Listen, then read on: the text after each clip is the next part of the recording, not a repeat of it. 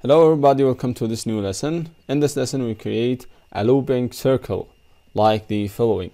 The code will be only with CSS and HTML, and also the code will be linked as usual in this in this video description. So let's go to the code and see what we have.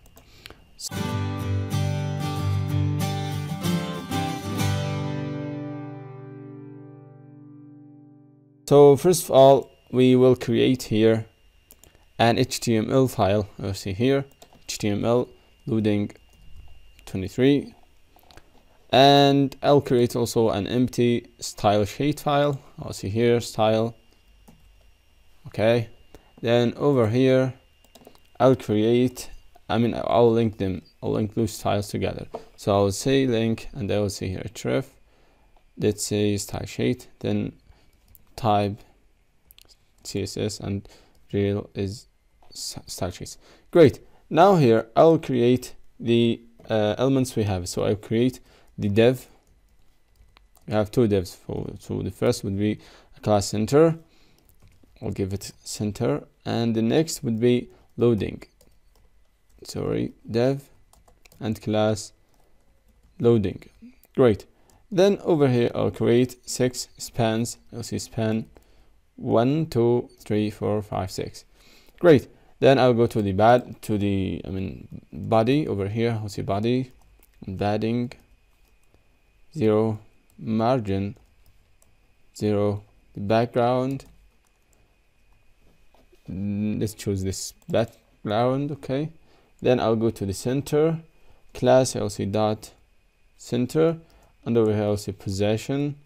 We need it to be absolute, and we need it to be from top in the middle. So from top 50%, from left 50% too, and from transform, we need it to be from left and from top. I will say translate this element to the negative 50%, and also negative 50%, means put it in the middle.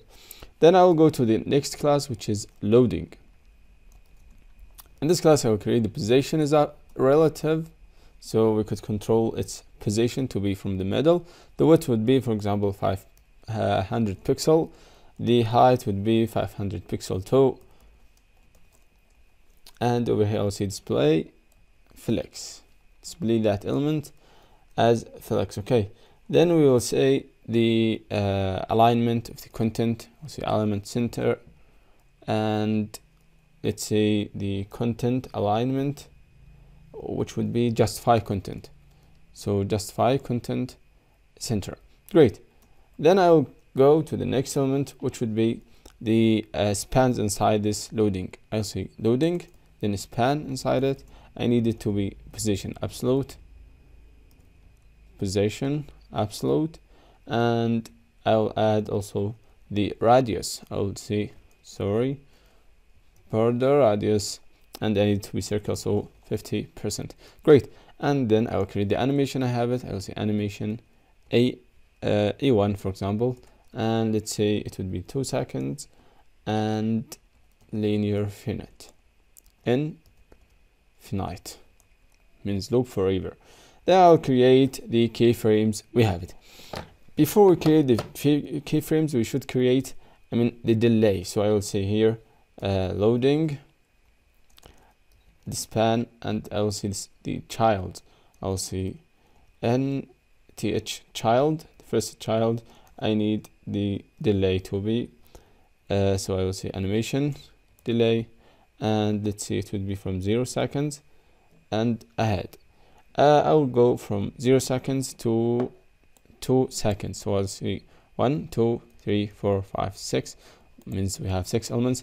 This is the second, this is the third, fourth, fifth, and the last. Great. Here I will say it's 0, 5. So 5, 0.5, and over here it would be also 1. Over here it would be 1.5. Here it would be 2, and I think we missed one, or what? Let's say we have 0, 5, 1, 1.5, 2, and okay, and the last one is 0. Great. So let's save them and double click the element over here to see what we have. So I'll create only 5, or you could increase it, no problem. I will say 2.5.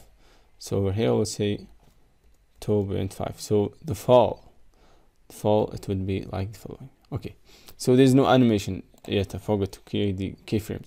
Over here, okay, the keyframes, I will say keyframes, and I'll see A1 means the animation we have created, and over here I will see 0%. We needed to do the following, to do the width that we need it to be 100%, means 500 pixel over here, like here it's 500 pixel. So we need it to be 100% of the width. Also the height we need it to be 100% too, and we need the opacity to be 0. There is no opacity from the beginning, and we need the box shadow to be inset and 0 from the first position and the next, and we need it to be 50 pixel. Okay, the width of that border, box shadow. Then we say RGBA means the color we need it. I will say it would be 17, 17, 17, and let's say it would be 8. Okay, so it means the opacity would be 8.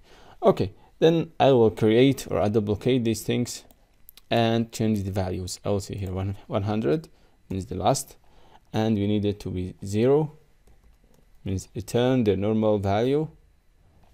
Okay, and the opacity will change to 1, and here we'll say we need to change this color to white. So I will say this one will change to a lighter opacity, and this will change to 155, 155, and 155.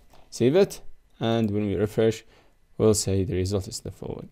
The color is not white, so we should change the color to be a little bit white. So let's say here it would be 1, and over here it would be, for example, let's say 8. Okay, so let's save it, refresh.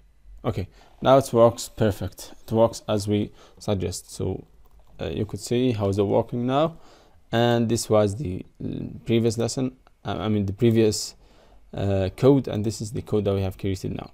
So thanks for listening and watching, and see you in another video. Bye for now.